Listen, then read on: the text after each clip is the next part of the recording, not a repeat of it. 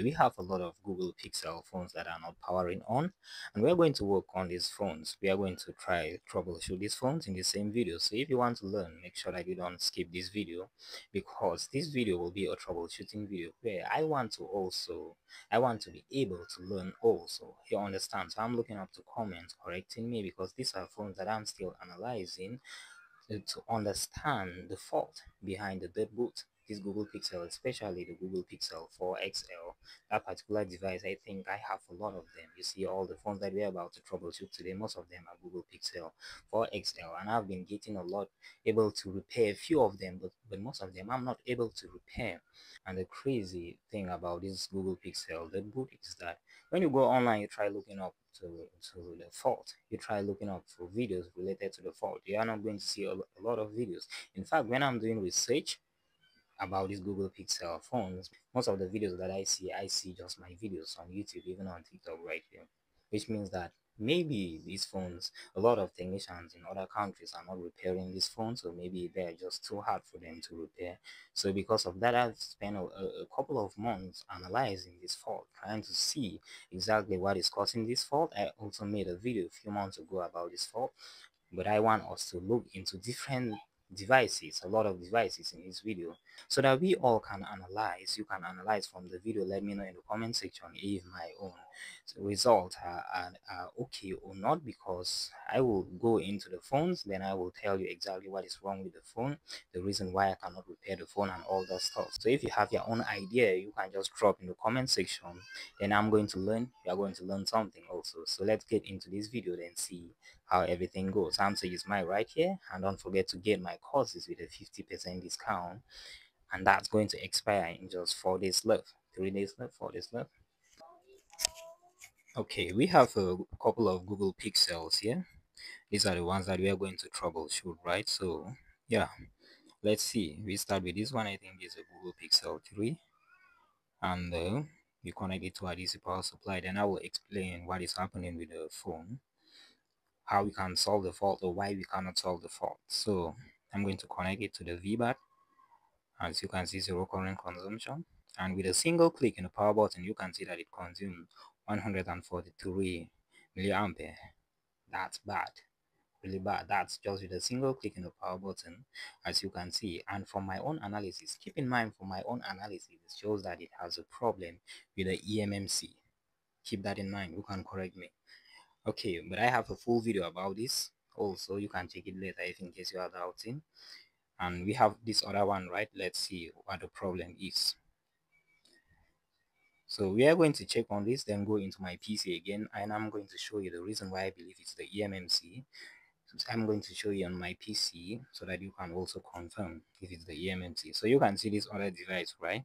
So with a single click as well in the power key, you can see that it consumes that current. You can see 186. That's just similar to the other device that we tested, right? And for this device again, that's an eMMC fault. Yeah, eMMC fault. Let's try this other one. Let's try this other one. And when I see this, I'm not going to work on the PCB again. I used to check to just to find out what is causing this particular problem. And since the day that I noticed it's the eMMC fault, I know exactly what I'm looking at. When I'm I'm looking at these specific readings, and when I see them, I don't have to stress myself again. But we are going to go more so that I will confirm, show you so that you can confirm. As you can see, this other one with a single click in the power key as well, you can see that it consumes 156 milliampere, right? That's bad, really bad with a single click. So if it goes up to 100 and something, then goes back to zero, with a single click it will be okay, but it goes up, then gets stopped. You understand? So we have this other one. I already checked this one, and it's the same fault. You can see I write the MMC fault. I'm not going to test that again. And we have this other one also. Let's connect it to our DC power supply and see what's happening. I mean, this Google Pixels, I don't understand. I don't understand. And connect it to the VBAT. Single click in the power button. You can see, yeah, single click, it's 166 milliampere. That's the eMMC also. The eMMC fault. As you can see, all of them, most of them are EMMC fault, like the ones that I've tested right here. But let me show you a few of them with a different fault and tell you exactly what is causing the fault in the other ones. So all those ones that you see right there, those are EMMC fault. Let's test this one, then see what's happening. So if you want my courses, so if you want my courses right now, you can get my courses with a 58% discount. Don't forget to catch it from the link in my bio. So let's test this one with a single click. It doesn't really go up like the other ones, but with a single click it goes up to 54 milliampere, then goes back to 0, which shows that that's a CPU fault. You see the difference, right? That one needs CPU reballing, so keep that in mind. So we have this other one that we are going to check, and we are going to see what is happening. The reading is different from the first one that I told you that it's an EMMC fault, right?